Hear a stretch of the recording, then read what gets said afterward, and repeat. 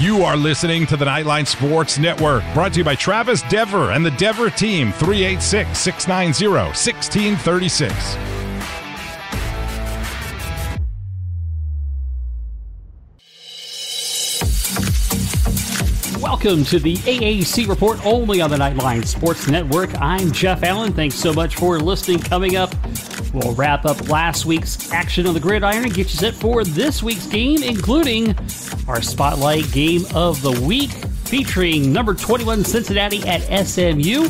Rich Phillips, the voice of the SMU Mustangs, will join us to discuss that in just a few moments.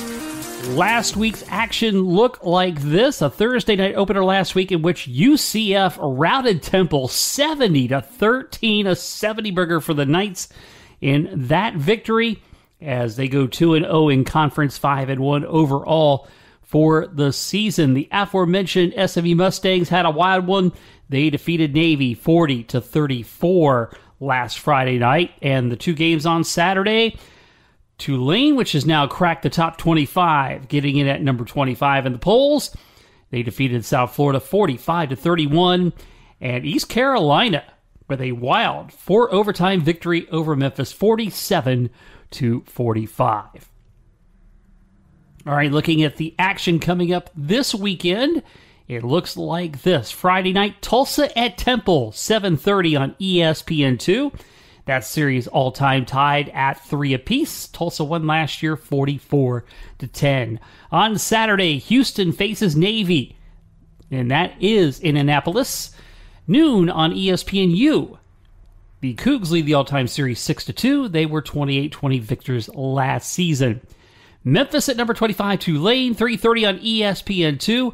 Memphis leads the all-time series 24-13. There's been one tie, and the Tigers won last year's meeting 33-28. UCF visits East Carolina, 7:30 on ESPNU. The series tied all-time at 10 games apiece, so the winner will be the champion of the series, at least for the time being, as this will be their last scheduled matchup as members of the American. The Knights won last year by a score of 20-16. And up next, we will talk about our Spotlight Game of the Week as number 21 Cincinnati faces SMU. Rich Phillips, the voice of the Mustangs, will join us to talk about that when the AAC Report continues after this.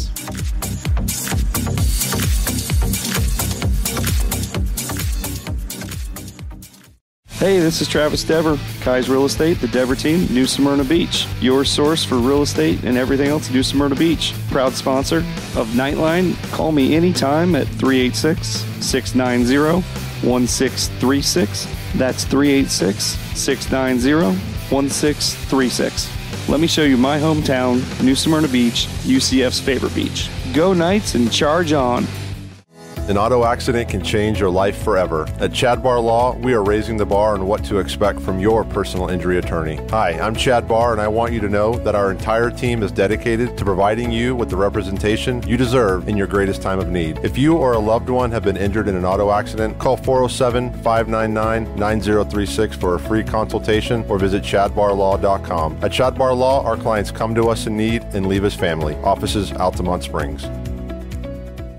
Looking for more out of your Porsche? Look no further than Flat6Motorsports.com. They have the widest selection of aftermarket Porsche parts anywhere in the world. With over 85 product lines and in-depth expertise, Flat6Motorsports.com is your one-stop shop for any Porsche performance needs. Whether you're shopping for intakes, exhausts, suspension, or tuning, they have you covered. Flat6Motorsports.com is the premier Porsche aftermarket specialist. Check them out at Flat6Motorsports.com.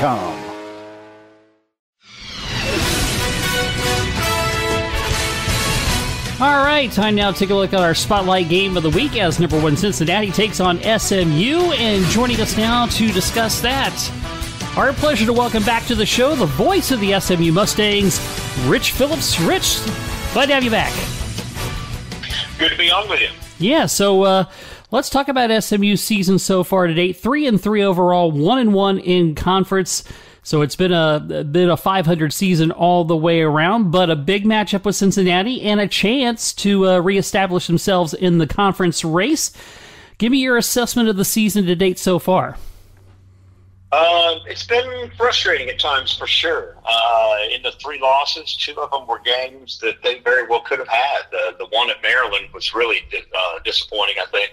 In week 3, they were in the lead going into the fourth quarter and gave up 2 fourth-quarter touchdowns to lose to what turned out to be a really good Maryland team, by the way. And then the next week at home against TCU, they just dug too big of a hole early. It was 28-7 in the second quarter. They fought back and made it a one-possession game twice in the second half, but didn't have enough. Obviously, we now know we've seen how good TCU has been since then with 3 straight wins over ranked teams. The only game that they really looked overmatched at times was in the second half of the UCF game, one that they probably should have led by a lot more than they did at halftime. They were up by 3 at half of that game when they had really dominated play in the first half and then gave up 31 quick points in the second half. So definitely some frustration here in the first 6 weeks of the season under Rhett Lashley. Yeah, and as you mentioned, we've seen now that Maryland's a really good team. TCU number 8 in the country, and I guess it had to kind of be weird to see Sonny Dykes, the former SMU coach, on the TCU sideline, huh? It was definitely unusual. It was very highly anticipated. A sold-out crowd was on hand and ready to boo as soon as the TCU team came out on the field. And it certainly hasn't helped, I think, some of the hurt feelings with the way they had performed with Sonny over there in Fort Worth this year, too. Yeah, and you're coming off a victory over Navy last Friday night, 40-34, and again this week it's number 21 Cincinnati. Certainly the right to be the conference favorite going into this season, but this is not the same Cincinnati team as last season. They lost a lot on both sides of the ball, but yet they have a good program there, and Luke Fickell certainly has been able to reload to some degree. Yeah, they've done a really good job with as many things as they lost, and it all started, of course, with Desmond Ritter at quarterback, a guy who was a 4-year starter there and was fantastic. Ben Bryant's done a really good job. I've seen him play multiple times this year. I think he's done a really good job taking over that quarterback position.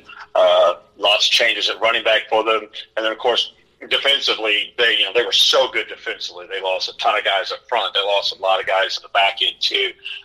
They've had to change over. Yet sitting here looking at them, and they're still giving up only 21 points per game, and they're top 20 in the country in total defense, giving up just 313 yards. So not quite what they were when they went to the CFP last year, but still an awfully good team in the American.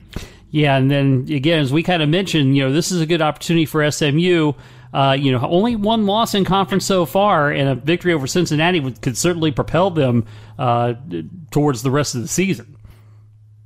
Yeah, they're going to have to get off to a great start on Saturday. That's been what got them, like I said, in the TCU game, got them kind of behind in that one. They didn't have a great start. And then the last 2 weeks, both against UCF and Navy, they didn't finish the first half well. They gave up a late touchdown in the first half to Navy and then a touchdown right away to start the second half and actually fell behind in that game. They just had lulls in their game at times that they're going to have to avoid this Saturday against Cincinnati. And tell me about the season for Tanner Mordecai, the quarterback, so far. I got to see him at the UCF game for the first time in person. Certainly an impressive guy at quarterback, and certainly has put up huge numbers in his 2 seasons. Absolutely. I mean, he set the school record with 39 passing touchdowns a year ago. He hasn't been quite as good this year as he was last year. Now, some of it could be also a little bit of what's around it. He had a tight end and 2 wide receivers that went on to the NFL that were on last year's team. Well, we've got one receiver, Rashee Rice, that looks like he'll be going on to the NFL, but he doesn't have quite as many weapons around him. 15 touchdown passes in the first half of the season, so on pace for 30 after throwing 39 last year. Still been terrific the year and a half he's been here. He's thrown for over 2,000 yards. They've got a 4-star recruit sitting behind him who redshirted a year ago, and he's a redshirt freshman this year that a lot of people want to see, but there's no doubt Tanner is the guy right now, the quarterback for SMU. So what are the concerns on defense? I know in recent weeks they have given up quite a bit of points. What are the concerns there? They struggled at times against the run, which, although last week against Navy, they ran for, 350-something yards, and it never seemed like they were really effective, if that makes sense. I mean, they had to run 77 times to gain that many yards, but they haven't stopped the run terrifically. And you saw the UCF game, obviously, John Rice Plumlee just ran all over them at times in that second half of that game. And I think they're their shortcoming has been a little bit at the linebacker spot. They're not quite as physical sometimes as they need to be.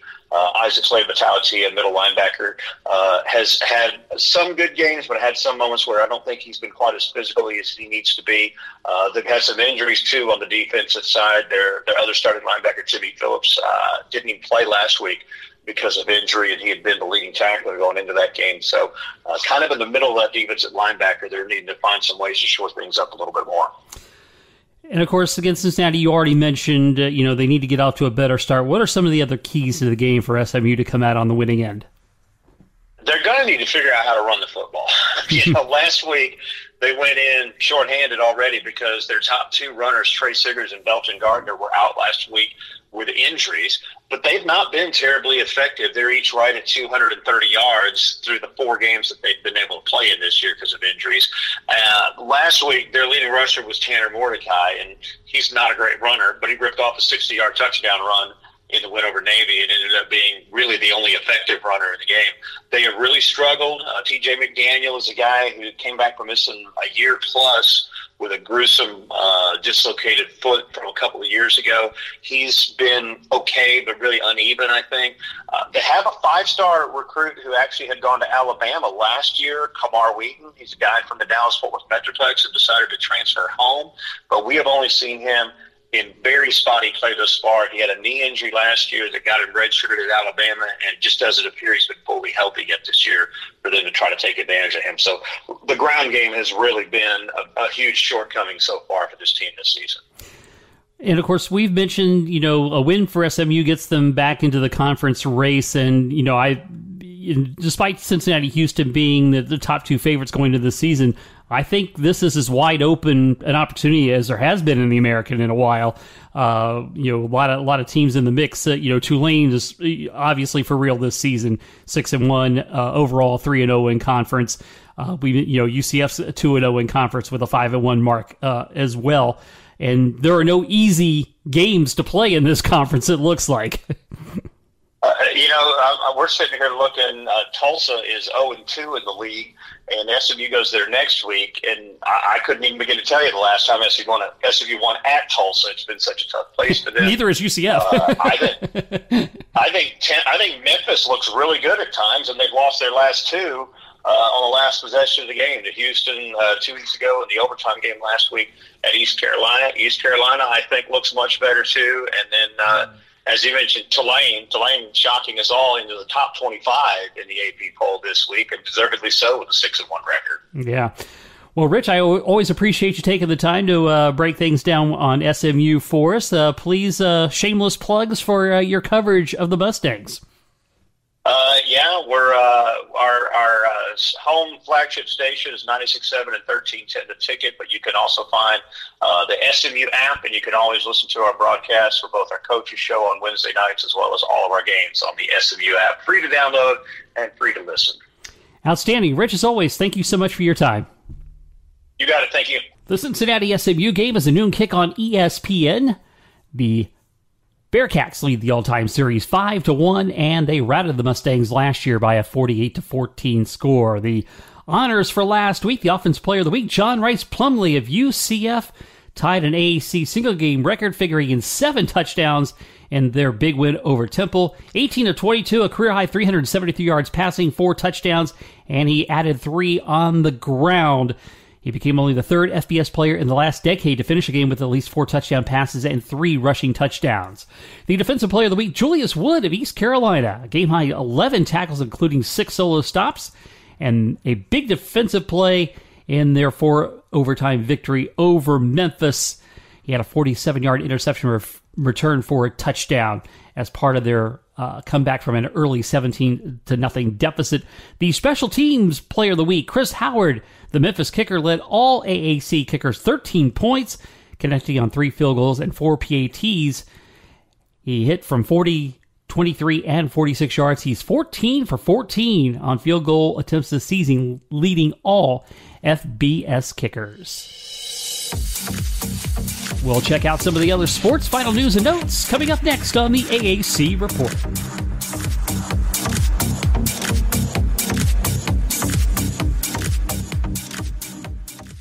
If you haven't figured it out yet, I love Tijuana Flats. I would love them even if they weren't a partner with us on the Nightline Sports Network. They have all kinds of great Tex-Mex food, and it's fresh, by the way. Made to order burritos, tacos, enchiladas, chimichangas, quesadillas, bowls, nachos, and taco salads. And if you haven't tried the queso, you are completely missing out. It is the best queso that I've ever had in my life. Absolutely hands down.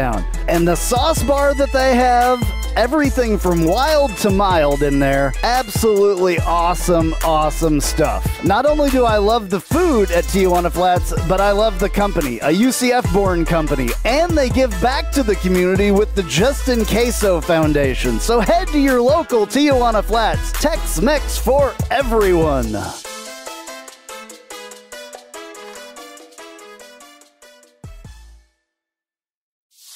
Hey Jeep Wrangler owners, have you ever sat in your office at work and watched the rain just pour into your Jeep because the weatherman said that there was a 0 chance of rain? Or you put your doors back on because there was a 100% chance and then not a drop of rain fell?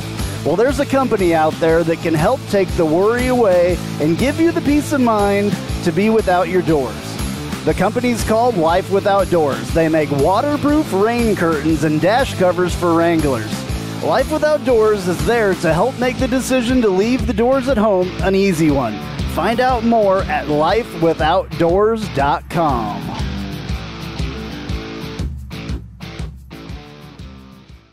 Spice up your company with homemade marketing services from Tasty Gravy Creative. Tasty Gravy serves up a menu of budget-friendly marketing, graphic design, and public relations services customized to your specific goals. Co-owned by a UCF graduate, Tasty Gravy can help refresh your brand, strengthen your online presence, or reinforce your company's message. Contact Tasty Gravy for help with your website, social media, marketing, advertising materials, and more. Visit tastygravy.com.